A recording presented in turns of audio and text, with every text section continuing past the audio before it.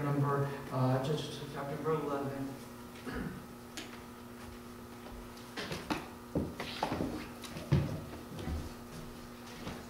And several years ago, I know I spoke similar on this thought, but this is just where I'm at. Some of you probably weren't even here, so but all those who have those memories that I wish that I could have. You know, wasn't it awesome with Brianna this morning quoting the Word of God like that? And so we got to talking, and they said how important it was for them to have their daughter in Christian school, and the principal there was very big on having the children be able to give real life and view of what's happening. And so they were given these several books to read and to know, and they could quote them, and they would be called on to quote a scripture, but they also had to be asked, can you tell me what was happening here, and who was speaking, and what was the scenario of everything going on? Isn't it good for us to know the Word of God and be able to just share it in real life application? I love that when the Bible becomes just fitting for right here in this moment. Praise God. And so almost 15 years ago, in a place called Goma in the Congo Republic, you can YouTube it. It's pretty interesting to see and look at pictures of a volcano that was exploding and how in the air the volcano erupted. And so the closest thing for me is I remember as a child on black and white TV seeing pictures of Mount St. Helens. I don't know if any of you remember that. But there in Goma, in this close to Rwanda, beside the Kivu Lake, that was very placid. They noticed that there was changes in the water temperature, that it was a lot warmer, but they didn't give a lot of thought to it. They noticed that the wildlife was acting a bit different, but they didn't really give too much thought to maybe why the wildlife was acting this way. And so here it was that they went to bed, and this mountain, 1,200 foot tall, during the middle of the night, without any type of warning, it would spew its hot lava in the air, and everything as it cascaded and just a rippling tide effect, and 3 different areas of the mountain flowing down. And every area that the lava came in contact with literally was death. And they're still just rebuilding there even now, 15 years later. And so the city below, Brother David, it woke up to the volcano erupting the middle of the night, and so they go running to the lake, and they get on barges and try to find safety for themselves from the hot lava. There are some that can move and get out of the way. There are others that's unable, but everybody's doing their best to move as quickly as they can to get away from the volcanic eruption and the aftermath of what's happening as it is erupting. As they're running away, there was a young lady who was with child, and the stress of moving and getting away from the volcano. There along the roadside, she gave birth to a baby boy. And as she gives birth to her baby boy, she is interviewed about her little boy. She has been rocking him and nurturing him. He's 5 days old. And when she's questioned about him, she said that she can tell that his breathing is a little bit labored because of the volcanic ash that he is breathing in. She said, but I still sit and I sing to him, and I try to bring him peace and comfort, knowing that his health is pure. And so his health is poor. And so she was asked, they asked, well, can you tell me, what did you name your baby boy? And she said, I named him Volcano. How interesting. True story. How fitting. He was named by the circumstance that was going on round about him. And so here he is, named by the circumstance. Named by the circumstance. In Judges chapter number 11, verse number 1, the Bible says, now Jacob And we know this guy because he's the fellow that made the rash vow. Amen. The Gileadite was a mighty man of valor and was the son of a harlot. And Gilead begot Jacob. And Gilead's wife bore him sons, and his wife's sons grew up, and they thrust out Jacob and said unto him, Ye shall not inherit in our father's house, for you are a son of a strange woman. So here he is. He's the son of a harlot. He's the son of a strange woman. And Jacob fled from his brethren and dwelt in the land of Tob. And there was gathered vain men to Jacob and went out with him. And it came to pass in the process of time that the children of Ammon made war against Israel. And it was so that when the children of Ammon made war against Israel, the elders of Gilead went to fetch Jacob out of the land of Tob. And you can read on down, he says, they said, Come and be our captain. And he says, Well, why, did you not hate me? Expel me out of my father's house? Why are you come to me now in this distress? And so I just want to look at this Jacob for just a few minutes as we look at his life. And you know what? You ever think about what's in a name? Some people, they name their names for various reasons.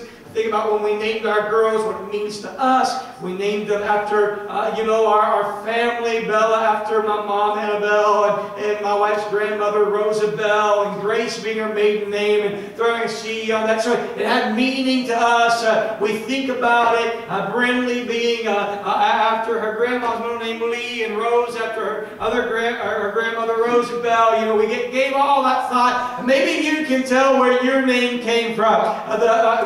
In Scripture, names have great meaning. We find that Adam, his name being remembered from the red dirt, Eve being the mother of all living things. We think in the Word of God, Isaac, his name reflects the laughter that his mother had at his birth. And that even of Esau describing his appearance, Jacob, his name supplanter because he grabs his brother heel there at birth. And so you find that in Scripture sometimes names are short of God's name. Names like Elisha, Elijah, Daniel, Isaiah. And so behind each name is a story. And there is a meaning. When we look at Jacob and he's born as being a son of a harlot, a strange woman. And when we look at his name, we find that there are oftentimes associated things with the name. If I said something to you about, tell me about Naaman in the Bible, what would you say? Leprosy. He's associated with it. So Jacob here, we find that he's a son of a harlot, but his name means something different. His name means this. His name means, and God will set me free. Wow. Wow. Wow. I guess this is my question, this is my thought tonight. Do we allow our circumstances to rule us? Or do we realize that God has given us a name that can be greater than even what our circumstances are? Every one of us, and this morning as I was thinking about church and knowing different people's stories, knowing what's going on, and protecting the privacy of that, if they don't want that to be,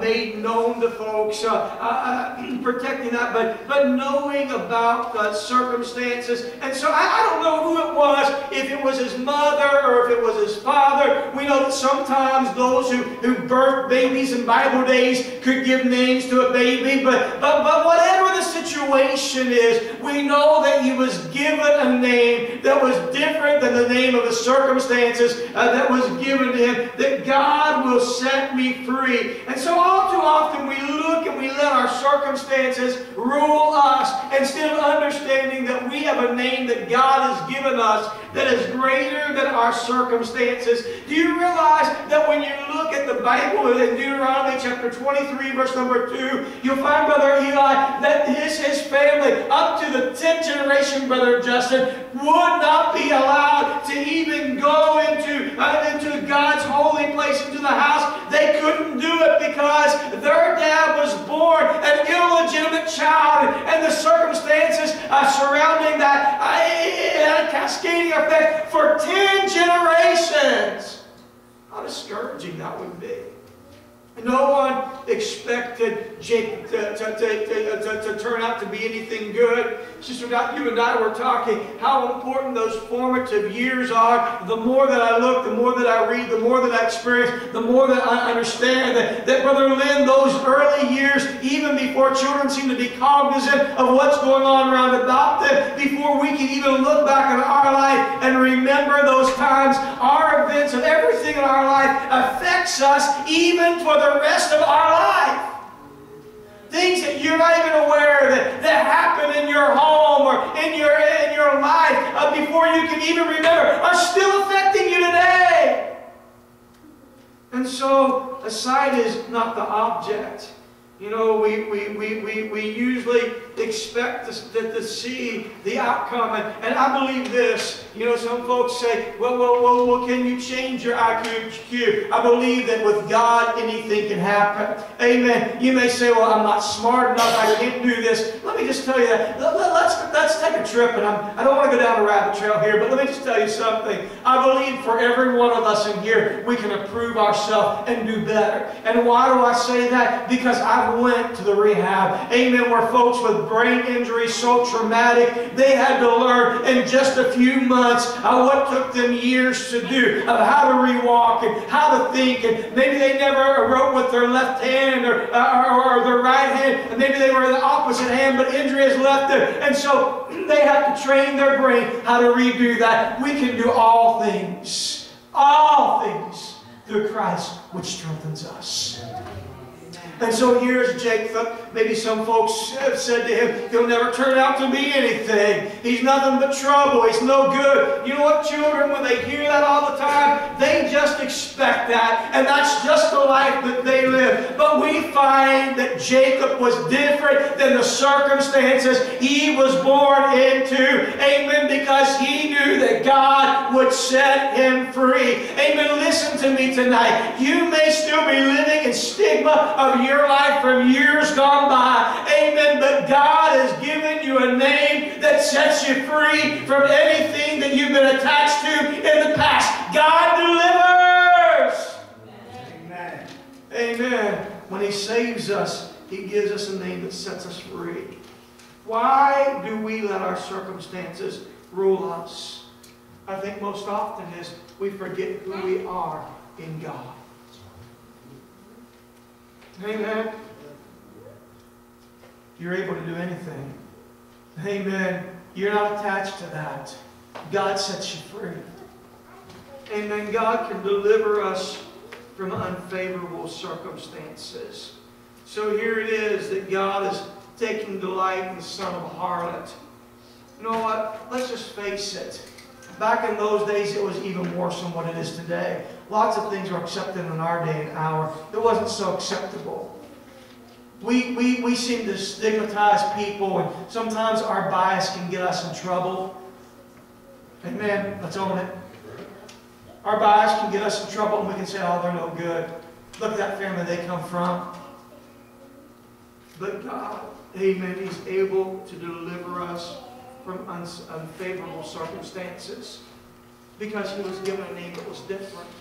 Any of you ever remember in Scripture, you read about Hosea, and he had a wife named Gomer? Amen. Gomer had two children, a boy and a girl. Their name is Laroma and Laama, and it means that word "lo" is without, and so the son's name is without a people, and the daughter's name is without compassion. Amen. So their circumstances named them. Amen. But there was another man, amen, named Jacob. Jacob, his circumstances did not name him. His name was different than his circumstances. Amen. I believe that faith in God allows God to rule us instead of our circumstances. Amen. God is in control. Have you ever thought about this, Brother David? think about this. Let's just be honest. We love Christmas. We love the mystery. And I'm not talking about Santa Claus. I'm talking about just the mystery of God coming down and dwelling among us. The wonder, the awe, the astoundingness of everything around the birth of Jesus Christ. And so here is this young woman. She's named Mary. Amen. And she finds out she's with child. Now listen, lots of folks like to sit around and look at the calendar and the schedule and figure everything out. And so Mary starts getting a belly a little soon after she's married. It doesn't really line up. You know, what's going on here? Something's not right. Joseph was away. What's going on? Sure, Mary thought all that. Let's face it, she did. But she named her son a name that was better than any circumstance that anyone might have thought out. Thou shalt call his name Jesus, for he shall save his people from their sins.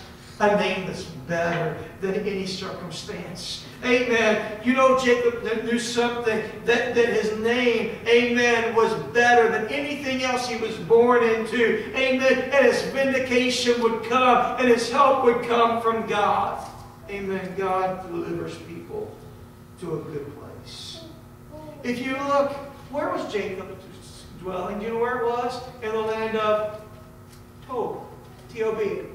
If you look up the meaning of that word, Tob, it means this. It means a good land. He's kicked out of his house. You're not having any of your father's inheritance. You were born illegitimate. Amen. There's no inheritance. He goes and he puts himself with a bunch of rogues. That's what he does. Amen. They're bad news guys, but he's living in a good land, and he's doing what's right, and he's believing that God is going to deliver him. Amen. And so here it is. I understand that he makes a rash vow in his life, and we talk about that. It's crazy, but his vow was because he loved God. Amen. If I'm going to be crazy about something, I want folks to know that I'm crazy about God and my relationship with God. God delivers him to a better place. Jacob, God will set me free. God had power, and God had plan, and God had a purpose. I wonder tonight, who's here that feels like you're near Jacob? Maybe your circumstances have been any less than anything that you've ever wanted or desired for your life. Maybe your circumstances isn't what you want. This isn't how I wanted to be at this point in my life. This isn't my plan. And sometimes we can allow those circumstances to take away every bit of energy, every bit of joy, every bit of gumption that we have to move on and just serve God in a free way. But God says this: you're not named by your circumstances. Amen. You're not named by them. But God has a good place for you to dwell. And you're not a victim of your circumstances. But God is a deliverer from anything that you may be in. Hallelujah. God is a deliverer. That's why for the drug addict, God can deliver and God can set free. For the prostitute, let me tell you folks, it's the oldest profession on the face of the earth. Amen. And some situations come out of that. Some folks are born into that. They would rather not be born into that. But you know what? God says, I can take that situation and I can turn it around and make it better. I deliver. Amen. You may say, I don't want to be known by this sickness or that illness. I don't want to be known by struggling financially. I don't want to be known by my family situation. I don't want to be known by the situation that takes away all my time and all my energy. God says, I give you a name that is a delivering name from that. You're not bound by that, but you can be delivered from it. A name that is free. I don't know who it was, Brother David, but someone spoke into Jacob's life. that was bigger than the circumstances he was going into. Oh! Do you hear me tonight? Brother Doug, someone spoke into his life bigger than his circumstances. I want to tell you something tonight, Brother Craig. Amen. We may be the one in the circumstance. Or Brother John, we might be the one who speaks people out of their circumstance. But my God will deliver you from that situation or justice. Amen. My God is able to deliver. So I don't know where you are tonight. Amen. But I want to tell you this, that God speaks a name that's greater than your circumstance. But God also puts you in a place at the right time and the right season that you speak into someone that is greater than their circumstance. Let me tell you, I think I shared this on Tuesday night. No, it was last Sunday night. Amen. I shared this. That one thing that I've learned and I've got that has helped me, amen, in my recent studies is that when the doctors are frustrated, there's no more treatment and there's nothing of hope that can be breathed in. Hello. That is where I come in. Amen. And as the person that wears the God hat. Amen. As the one who doesn't take care of the body as much as I take care of the soul. Amen. I get the opportunity to come in and say, it may look bleak, but can I offer you this hope? Can I speak a name that's greater than your circumstance? Amen. That we have a God that's alive and life more abundantly. We have a God that takes the sting out of death. Amen. We have a God that gives you hope of everlasting life and life eternal. Amen. That is where we are as believers. We have the ability to speak a name that's greater than anyone else's circumstance. Amen. Amen. Amen. Where are you at tonight?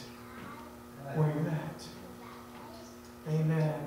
Are you believing that God gives you a name that's better than your circumstance? And if so, are you looking for deliverance? Sister Holly, if you'll come tonight. Are the people that God has placed around you, that you have the ability to speak words that are greater than their circumstance? Brother David, do you know what you did this morning? You brought your daughter to the altar and said, I know your circumstances breaks your heart. And I will provide for you if I can.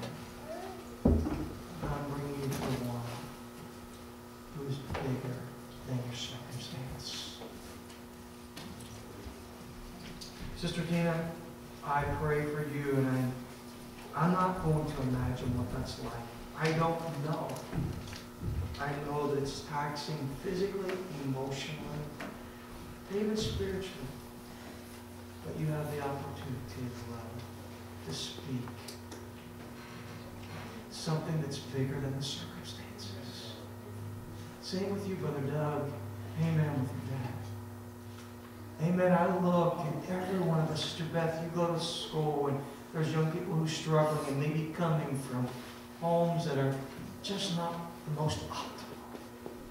But being able to speak, that God gives you a name that's greater than your circumstance. It's for us, but it's for us to speak in the lives of others. Bella and Brindley. Bella and Brindley.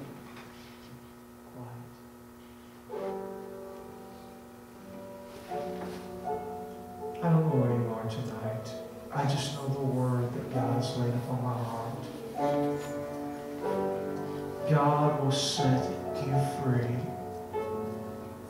Tonight, if it's your circumstance, know that you don't have to be controlled by your circumstance or where you've been, but God sets free.